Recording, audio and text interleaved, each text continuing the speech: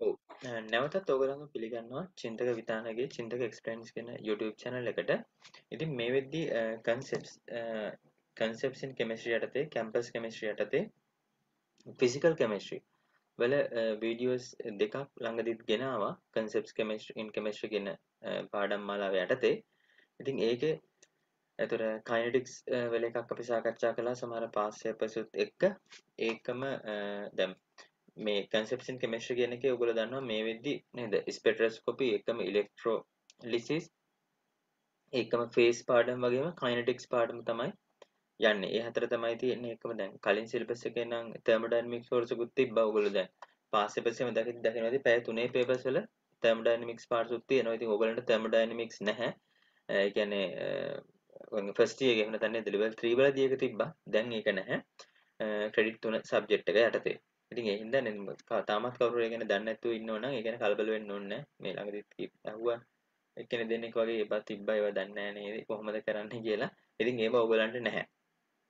right. ඉතින් හැබැයි අනිත් ටික එහෙමම තියෙනවා ඒ විදිහටම.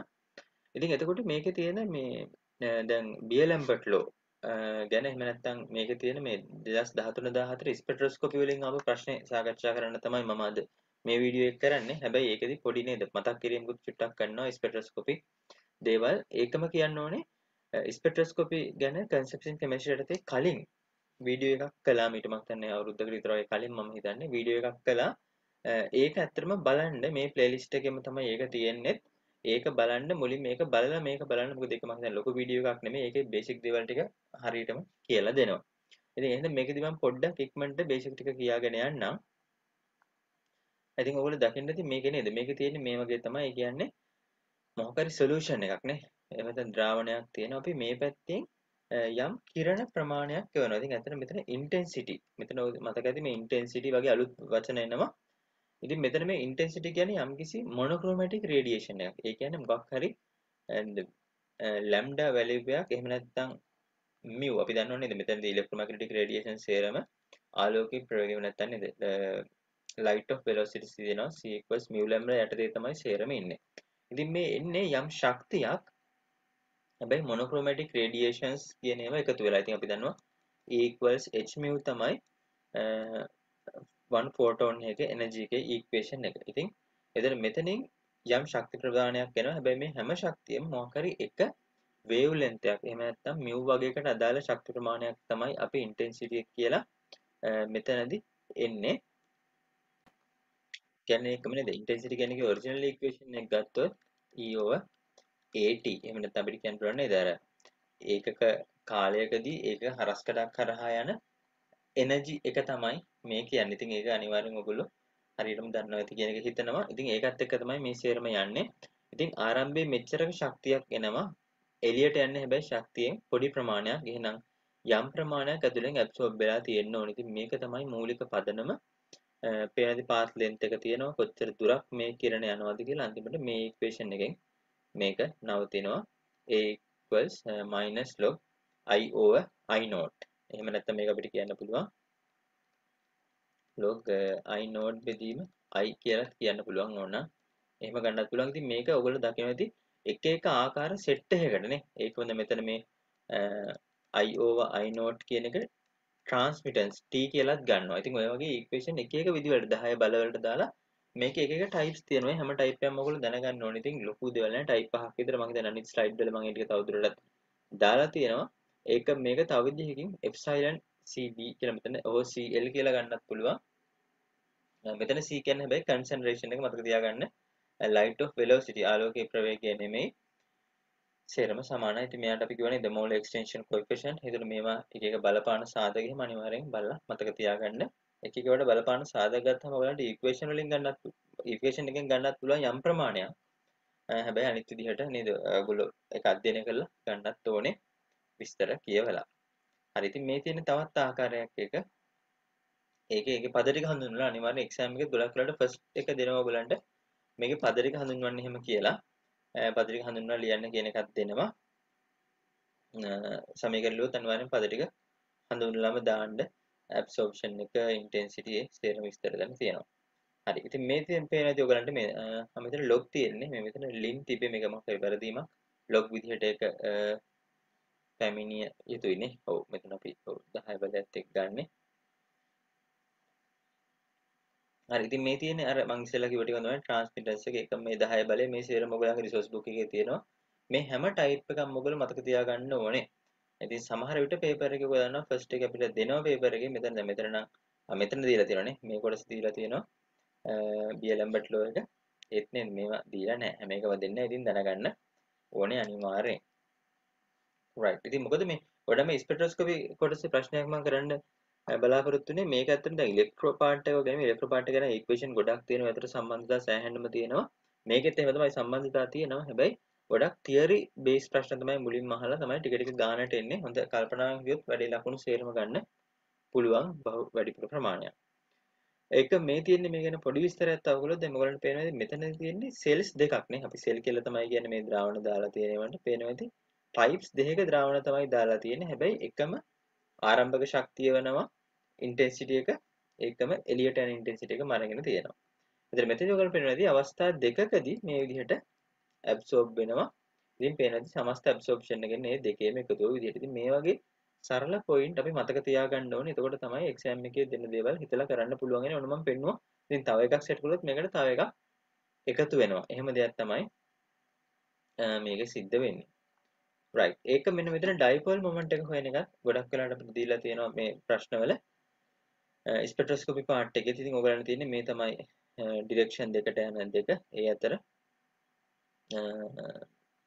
මේ ඇන්ගල් එක තියෙනවා තියෙන මේ ඉක්වේෂන් අනිවාර්යෙන් මතක තියෙන්න ඕනේ. මේක සමහරලාට මුල දෙන්නේ නැහැ. cos θ තියෙන්නේ.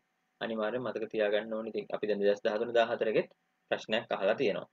හරි. ඉතින් මෙන්න මේ ඉක්වේෂන් එක දීලා තියෙනවා. අපි මේ තමයි දැන් මම ඔයගොල්ලොත් එක්ක සාකච්ඡා කරන්න බලාපොරොත්තු වෙන ප්‍රශ්නේ.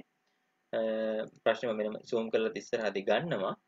හරියට first එක තියෙනවා write down the three factors that determine height of a peak in absorption obtained using double beam spectrometer. ඉතින්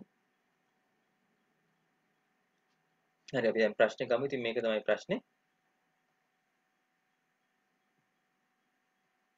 peak height එක නේ. දැන් peak height එක කියන්නේ ඇත්තටම peak එකේ උස නේ. peak එකේ උස කොච්චර උසකට මේක යනවද කියන එක. ඉතින් ඇත්තට අපි දන්නවා වැඩිපුර අපි දැන් මේ පැත්තෙන් එවන කිරණ දැන් මෙතනදී ඉන්ටෙන්සිටි එක මේ පැත්තෙන් අයින් වෙලා යනවනේ. අපි වැඩි දුර ප්‍රමාණයක් දුන්නොත් එහෙම මොකද වෙන්නේ මේ සොලියුෂන් එකට? අනිවාර්යෙන් වැඩිපුර ඇබ්සෝබ් කරනවානේ. වැඩිපුර ඇබ්සෝබ් කරනවා කියන්නේ අනිවාර්යෙන් ෆ්‍රීකවන්සි එක වැඩි වෙනවා. මොකද අපි මෙතනදී මෙයාගේ ඇබ්සෝප්ෂන් එක versus නේ ඇබ්සෝප්ෂන් versus ෆ්‍රීකවන්සි. ඔය ලැම්ඩා ඒ වගේ තමයි ප්‍රස්ථාරය අපි අඳින්නේ. ඒතර මෙතන ඇබ්සෝබන්ස් versus ෆ්‍රීකවන්සි කියලා මේ ප්‍රස්ථාර මේගොල්ලෝ දීලා තියෙනවා මොන දෙක දෙන්න ඕනේ කියලා. ඒ අනිවාර්යෙන් පාත් ලෙන්ත් එක වැඩි වෙන්න මේක අනිවාර්යෙන් වැඩි. ඒකම කන්සන්ට්‍රේෂන් එක මෙයාගේ කන්සන්ට්‍රේෂන් වැඩි වෙන්න අණු වැඩි කියන්නේ ඇබ්සෝබ් කරන ප්‍රමාණය වැඩි. ඒ කියන්නේ ඒකත් වැඩි වෙනවා වැඩි වෙන කන්සන්ට්‍රේෂන් වැඩි නම් ඇබ්සෝප්ෂන් එක වැඩි වෙනවා අඩු වුණොත් අඩු වෙනවා. ඉතින් ඒ වගේ ෆ්‍රීකවන්සි එක එහෙම මේ කන්සන්ට්‍රේෂන් එකත් බලපානවා පාත් ලෙන්ත් එක බලපානවා. ඒකම රයින්ස්ටයින් B කොඑෆිෂියන්ට් කියලා මම හිතන්නේ ඕගලන්ට මතක ඇති එකක් තිබ්බා. ඒකත් ඇත්තට මෙතන තියෙනවා. ඒක නිකන් ලියන එක හරි ඕනේ. ඒකම දැන් මෙතන අපි දන්නවා මොකක් හරි මේ ඇබ්සෝප්ෂන් එකක් වුණා කියන්නේ නේ. ඇබ්සෝප්ෂන් එකක් වුණා කියන්නේ මෙතන ඉඳන් මෙතන මේ නේද? ලෝ එනර්ජි ලෙවල් එකකින් උඩට ගියානේ. එතකොට දැන් මේක එනර්ජි ලෙවල්ස් වල පොපියුලේෂන් එකත් බලපානවානේ. කොච්චර මේකේ තිබ්බද කියන එක. එනර්ජි ලෙවල්ස් වල ඒ අවස්ථාවේ පොපියුලේෂන් එකත් බලපානවා මේකට. ඉතින් මේ වගේ සාධක ටිකක් ඔයගලන්ට ලියන්නයි තියෙන්නේ. ඊට පස්සේ අහලා තිනවා calculate the number of protons crossing a unit area in unit time in a monochromatic beam. හරි කියලා දීලා තියෙනවා. ඔන්න ෆ්‍රීකවන්සි එක දීලා තියෙනවා. ඉන්ටෙන්සිටි එක දීලා තියෙනවා. කලින් මම කිව්වේ ඉක්වේෂන් එකමයි. අපිට නේද ගන්න පුළුවන් මේක අපි නම්බර් මේ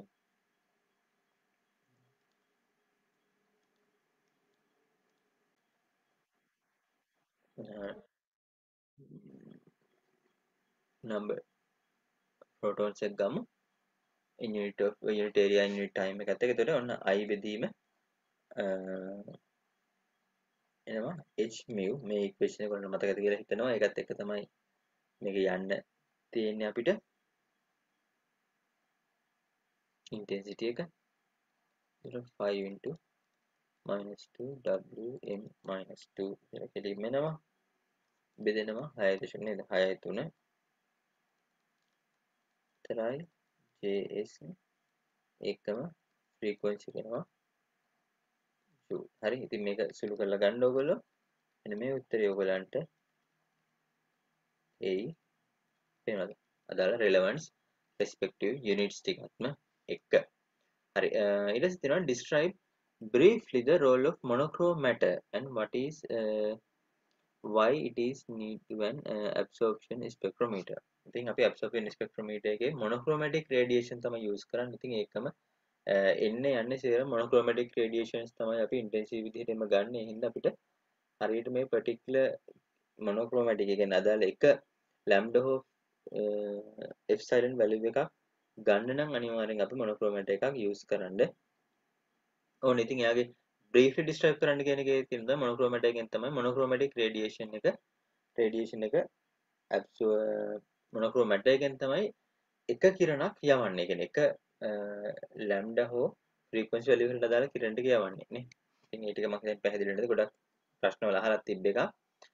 ඊට පස්සේ part B එකේ අහනවා මෙතන පේනවාද සම්පූර්ණ ප්‍රශ්නේ මොගලන් අහන්නේ theory based ප්‍රශ්නයක් අහන්නේ define the following processes කියලා stimulated absorption emission stimulated emission හා spontaneous emission. ඉතින් ඊටාම් පැහැදිලිද මෙන්න මේ ටික ඔයගොල්ලෝ අනිවාර්යයෙන් මේ රූප ටිකත් නෙන්න පොඩි විස්තරයකුත් එක්කම ලියන්න. stimulated absorption එහෙම නැත්නම් අපි කියනවා ප්‍රේරිත අවශෝෂණය වගේ නේද? ඒ කියන්නේ උත්තේජිත අවශෝෂණය ඇත්තටම නේද? උත්තේජිත ස්ටිමුලේට් කරන උත්තේජනය කළා කියන එක පේනවා මේ නේද? hmu කියන එක කියන්නේ අපේ ඉලෙක්ට්‍රෝමැග්නටික් රේඩියේෂන් එක එයා ඇබ්සෝර්බ් කරලා ඒ ස්ටාර් කියන්නේ high energy level නේද? excited state එකට ආවා. ඒකම stimulated emission කියන්නේ අපි තව ඒ එනර්ජි එකක්ම දීලා අර ස්ටිමුලේට් වෙච්ච එක්කෙනාට දෙන්නවම අයින් කරලා දාන එක ඒකම spontaneous emission එකට තේ පුළුවන් අර high energy තියෙන එක්කෙනා එයාම මේ විදිහට අයින් කරලා දාන්න. ඉතින් ඔය ප්‍රශ්න ඔය ටිකත් ලියලා ඒක විස්තර කරොත් ඒ ටික ගන්න බැරි වෙන්නේ නැහැ. ඒකම මෙන්න මෙතන briefly describe the what is meant by following Doppler broadening. ඉතින් Doppler broadening ඔයගොල්ලෝ දැකලා තියෙන දැන් අර අපි frequency එකක් මෙහෙම ලියද්දි මේ absorption versus frequency ප්‍රස්ථාර මෙහෙම අදිද්දී මේක අපි මෙන්න මෙහෙම අපි අඳිනවනේ peak එකක්. ඉතින් මේක දැන් මේක තනි line එකක් වෙන්න බෑ. හරියට මේ energy levels අතර විතරක් උරාගත්තොත් ඒකට මේකේ මෙහෙම පොඩ්ඩක් broad වෙනවා කියන්නේ මේ හරිය ගොඩක් උරාගෙන හැබැයි මේ හරියවත් උරාගෙන energy level එකේ. ඉතින් කොහොමද මෙන්න මෙහෙම කියන සංසිද්ධිය මොකද මේක experiment ලියන එකක්නේ. මේක පැහැදිලි කරන්න තමයි ඇත්තට මේ Doppler broadening and lifetime broadening කියන එක ආවේ. ඉතින් Doppler broadening එකේදී කරන්න ඕගොල්ලෝ මතක ඇති අර Doppler effect එක වගේ නේ අපි දැන් මේ පැත්තෙන් අපේ monochromatic radiation එක එනවනම් mu වලින් අණු මෙහෙට මෙහෙට චලනය වෙමින් තියෙන්නේ. දැන් මේ පැත්තට චලනය වෙන අණු දකින්නේ මෙයත් එද්දි වැඩි වේගකින් මෙයාව දකින්නේ. මෙහෙට යනේම අඩු වේගකින් දකින්නේ. ඉතින් අර ඔය සාපේක්ෂ චලිතයනේ තමයි මෙතන තියෙන්නේ. ඒකත් එක්ක මේගොල්ලෝ අයිඩෙන්ටිෆයි කරන මොකද අපිට පේන්නේ මේකෙන් ආවට මේ වස්තුවේ ඉන්න අයට පේන්නේ එක එක වේග වලින් එනවා වගේ ඒගොල්ලන්ගේ චලනයත් එක්ක කියන එක තමයි ඇත්තටම ඒ හින්දා වෙන ඉෆෙක්ට් එක තමයි Doppler broadening කියන එකේදී වෙන්නේ. අර ඇම්බියුලන්ස් එකයි මිනිස්සු අතර කතාව වගේ. නේද? එක එක පැති වලට යන මිනිස්සුන්ට නේද? අපි ඇම්බියුලන්ස් එක යන පැත්තෙන් ඉඳන් අපි ඒ පැත්තට යනවා නම් සාමාන්‍ය වාහන වලින් අපිට වැඩි සද්දයක් එනවා. අපි ආපස්සට යනවා. අපි ඉස්සරහට යනවා නම් ඇම්බියුලන්ස් එක පිටපස්සෙන් නම් එන්නේ ඇම්බියුලන්ස් එක ළඟ වෙද්දි ඉතින් වැඩි සද්ද එනවා. හැබැයි අපි ඇම්බියුලන්ස් එක දෙසට යනවට වඩා මේ නේද? එකම පැත්තට යද්දි අපිට සද්ද අඩුවෙන් දැනෙනවා. ඉතින් ඔන්න ඔය වගේ එකම පද්ධතිය අපි හිටියට අපි එක එක්කෙනාගේ චලනය වෙන වේග දේවල් එක්ක අපිට අනිත් එක්කෙනාගේ ෆ්‍රීකවන්සි එක පේනවා වෙනස්. ඒ හින්දා ඒකට මේ රේන්ජ් එකකින් ඇබ්සෝර්බ් වෙන්න පුළුවන්. ඊට ලයිෆ් ටයිම් බ්‍රෝඩනින් කියලා කියන්නේ මේ එක එනර්ජි ලෙවල් එකත් ඇත්ත මෙහෙම තිබ්බට මේකත් මේ වගේ පොඩ්ඩක් නේද බ්‍රෝඩ් වෙලා තියෙන්නේ කියන එක. ඒකට අපිට පුළුවන් මෙන්න මේ මට්ටම නේද මේ මට්ටම පල්ලෙහා ගත්ත එහෙම ඒ රේන්ජ් එක ඒකට ඇබ්සෝර්බ් වෙනවා කියන එක තමයි ඒකේ අයිඩියා එක. මම හිතනවා ඒකත් පැහැදිලි වෙන්න ඇති කියලා. දැන් තියරි ටික කරන්න තියෙන්නේ පොතේ සේරම ටික තියෙනවා රිසෝස් බුක් එකේ ඔයගොල්ලන්ගේ. ඊළඟට මෙන්න මෙතන අනිවාර්යෙන් නේද දැන් මෙතන දෙවගන්න මතකද මෙතන ඉක්වේෂන් එකක් අපිට නේද තියෙනවා mu square සමානයි නේද mu1 square plus mu2 square plus 2 epsilon 1 epsilon 2 cos theta කියන ඉක්වේෂන් එක. ඉතින් මෙතන ඒගොල්ලෝ දැන් මේ ගණන් නම් ඒගොල්ලෝ අතරම දීලා තියෙනවා නේද පල්ලෙහාටයි මේ ඩිරෙක්ෂන්ස් උත් එක්කම ඒගොල්ලෝ දීලා තියෙන වගේ වැලියුස් දෙයක්. දැන් මෙතන ඒසේ මේ දෙක අපිට හොයන්නයි තියෙන්නේ. දැන් ඒ ගත්තාම ඔයගලන්ට පේනවා මේ ඩිරෙක්ෂන් එකට තියෙන්නේ B වල තියෙන්නේ මේ ඩිරෙක්ෂන් එකට. එතකොට අපි මේක කෙලින්ම මේකේ ඔපොසිට් ඩිරෙක්ෂන් අපිට ගන්න පුළුවන්. එතකොට මෙයාගේ සයින් එක මේ මාරු වෙන්න ඕනේ. මෙයා නෙගටිව් වෙන්න ඕනේ. එතකොට තමයි අපිට ගන්නට එතකොට මේක අපි ආපස්සට මේ පැත්තට හිතුවොත් එහෙම මෙයාගේ වැලියු එක වෙනස් වෙලා මෙතන එක්කෙනෙක් ප්ලස් වෙනවා අනිත් එක්කෙනා මයිනස් වෙනවා. මෙතන දෙන්නගේ ගුණිතයේ හින්දා මයිනස් වෙලා එනවා. හැබැයි AB ගැන මෙතන ප්‍රශ්නයක් නැහැ. මොකද මෙතන A වල මෙහෙට තියෙන්නේ B වල තියෙන්නේ මෙහෙට කෙලිම මේ දෙන්න මෙතන ලං වෙලා එකම දිශාවට මේ වගේ 60 කෝණයෙන් ඉන්නවා කියලා ගන්න පුළුවන් වෙන කිසි අවුලක් නැතුව. එතකොට තේරෙනවා ප්ලස් ප්ලස් තමයි එන්නේ. මම හිතනවා ඒක මොකද වැඩි විස්තරයක් පැහැදිලි කරන්න බලාපොරොත්තු වෙන්නේ. ඒක සාමාන්‍ය ලේසි කොටසක්. මගේ ප්‍රධානම අරමුණ තමයි මේ අපි ඊට පස්සේ දැන් තුන්වෙනි මෙන්න මේ කොටස ගැන ඩිස්කස් කරන්න. ගොඩක් ළමයි පොදුවේ අමාරුයි කියලා දැක්කට ඇත්තටම මේක අමාරු කොටසක් නෙමෙයි. අපි බලමු one by one.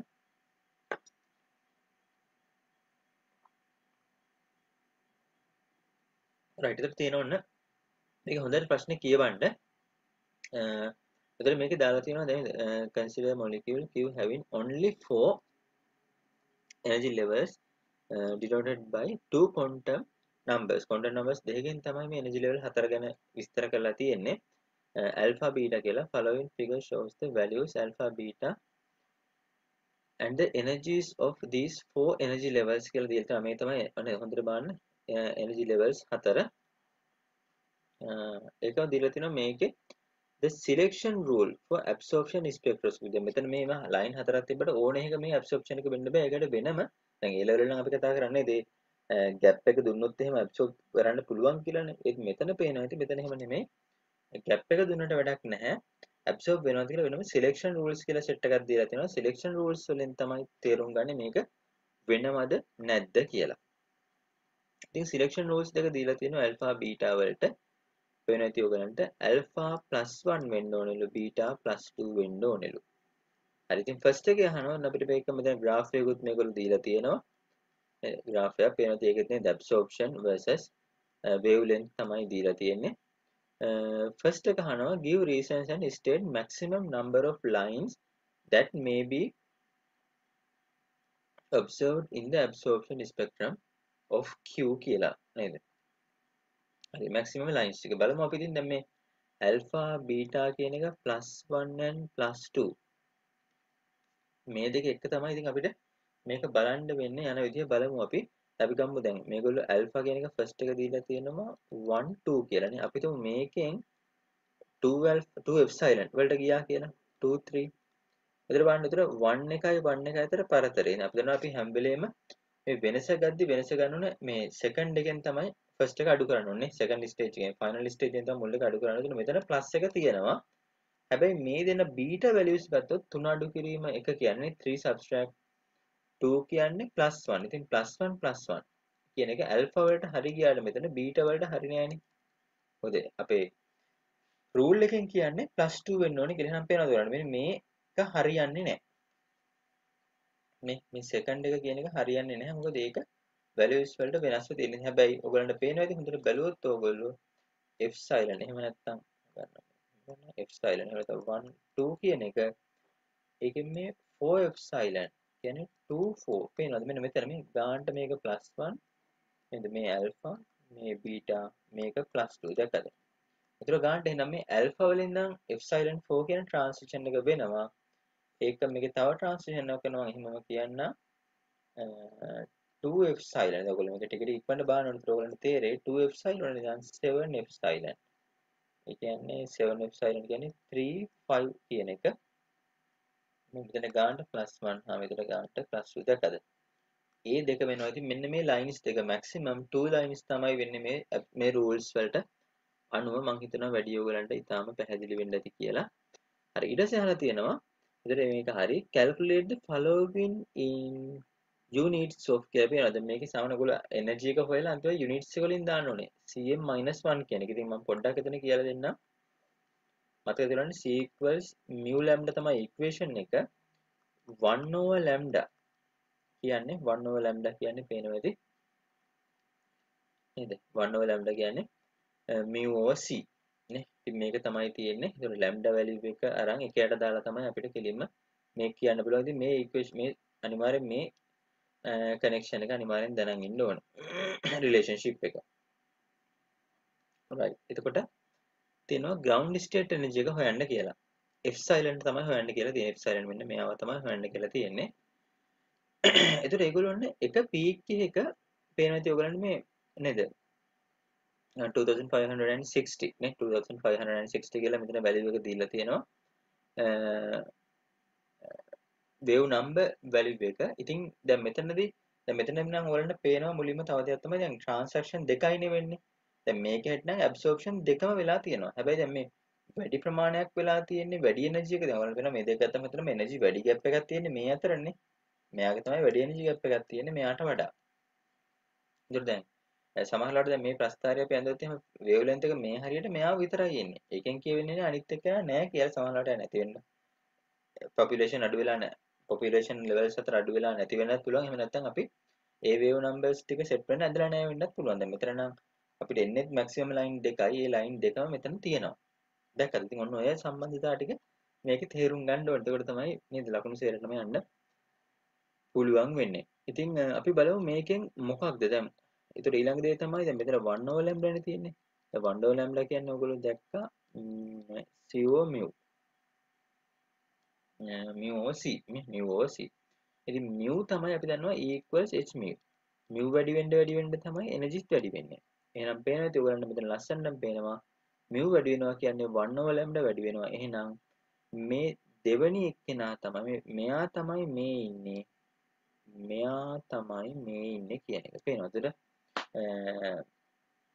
1 over lambda value එක වැඩි වෙනවා කියන්නේ එනර්ජි එකත් වැඩි වෙනවා එහෙනම් පැහැදිලි මම හිතන්නේ තේරෙන්න තේරෙන්නේ මම කිව්ව පොයින්ට් එක එහෙනම් මේ තමයි මෙන්න මෙයා නෙමේ මෙයා නේ මෙන්න මෙයාට අදාළව දීලා තියෙනවා ඒ මෙයාට අදාළව දීලා තියෙන්නේ අඩු ඩිෆරන්ස් එකක් එහෙම නැත්නම් epsilon ඉඳන් 4 epsilon යන පරතරය. ඒතකොට අපි ගන්න පුළුවන් කෙලින්ම මේ වෙනස ගන්න පුළුවන්.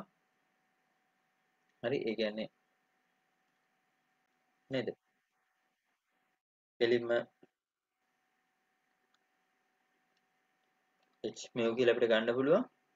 හරි. ඒතකොට අපිට පේනවා මෙතන 3 epsilon දෙනවා 6.63 into 10 to the power minus 34 එනවා. ඒතර මෙතන තියෙනවනේ mu මේ mu තියෙන්නේ. ඉතින් mu කියන්නේ ඔයගොල්ලෝ දන්නා මොකද්ද?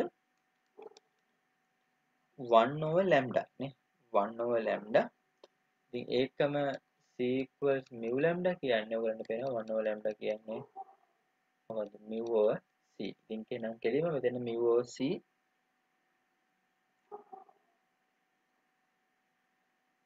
එනත මෙතන mu කියලා එන්නේ ඔයගලන්ට පේනවා තවදුරටත් ගත්තාම c over lambda කියන එකනේ ඉතින් කෙලිම මේ වැලියු එක මෙතෙන් ඔයගලන්ට සබ්ස්ටිටියුට් කරන්න පුළුවන් ආදේශ කරන්න පුළුවන් මම හිතනවා පැහැදිලි වෙන්න ඇති කියලා එතකොට mu කියලා කියන්නේ c over lambda කියන එක ආවා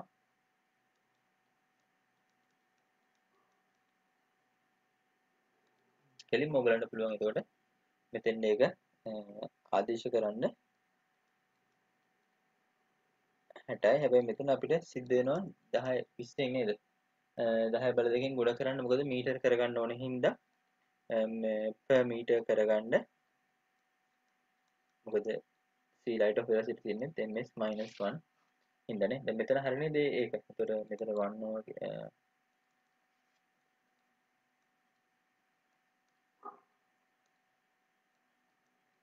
තිබ්බා. ඒතර cm minus එක තිබ්බේ නේ. ඒතර මේක අපි කරන්නේ මයිනස් වලින් ගුණ කරනවා. ඒතර ඒක උඩට ආවම 10යි 2 වෙනවා. හරි නේද? ඒතර මෙතන ඔයගලන්ට අවසානයේ epsilon එනවා 1.697 into 10 to the power minus 20 joule කියලා. ඉතින් සමහර කට්ටිය මෙතනින් උත්තරේ නවත්තනව නැහැ. ඒගොල්ලෝ කියලා තියෙන අපිට යුනිට් මෙහෙම මෙන්න මේ යුනිට් වලින් දෙන්න කියලා. ඒකට ආයෙ මේක ඕගොල්ලෝ E සමානයි h mu වලට දාලා ඒකට h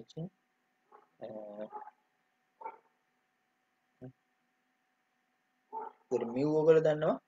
ඉතින් mu කියලා කියන්නේ c over lambda අරන් 1 over lambda උක්ත කරන්න e බෙදීම hc කියන එකෙන් mu ගන්න මේ 1 over lambda ආංශයක එහෙම නැත්නම් wave number ආංශයක ඒ විදිහට අනිවාර්යෙන් ගන්න.